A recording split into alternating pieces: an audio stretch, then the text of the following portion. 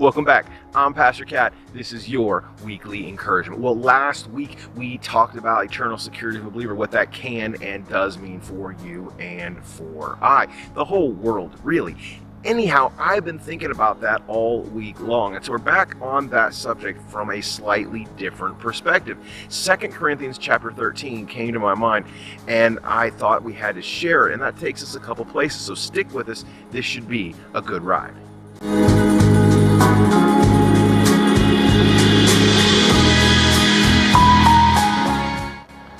2 Corinthians chapter 13 verse 5 says, "Test yourselves, see if you are of the faith. Examine yourselves. Or do you not recognize this about yourselves, that Jesus Christ is in you, unless indeed you fail the test?" And so I began to think about exactly what that test might mean as we think about examining ourselves to make certain that we're part of the faith and that something has not slipped, that we haven't missed a boat anywhere along the way. And I came up with a few things. Number one is, do you actually know the gospel?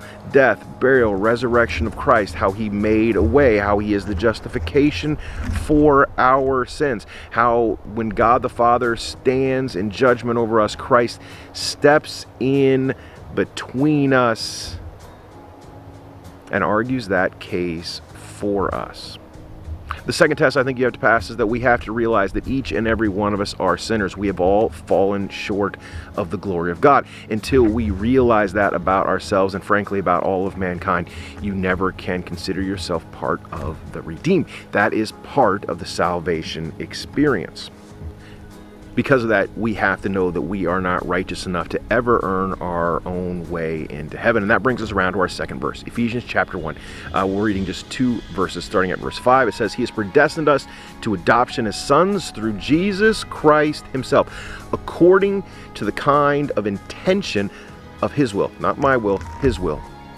"To praise the glory of his grace, which he freely bestowed on us in the beloved. In him we have redemption through his blood, the forgiveness of our trespasses, according to the riches of his grace." I think it's that last line that kind of catches us off guard.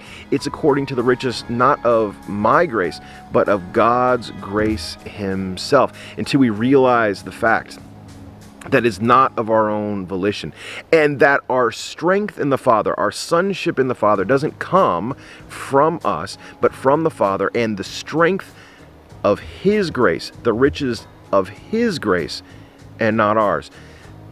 And that's where our acceptance must flow from. You also must know that Christ rose from the dead.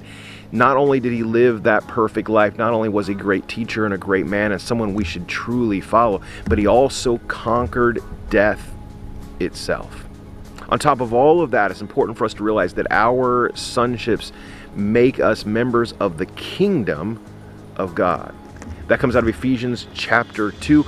Last verse for the day. I'll put it on the screen so you can follow. It says this, "For by grace you've been saved through faith, and not that of yourselves. It is the free gift of God, not as a result of works, so that no one may boast."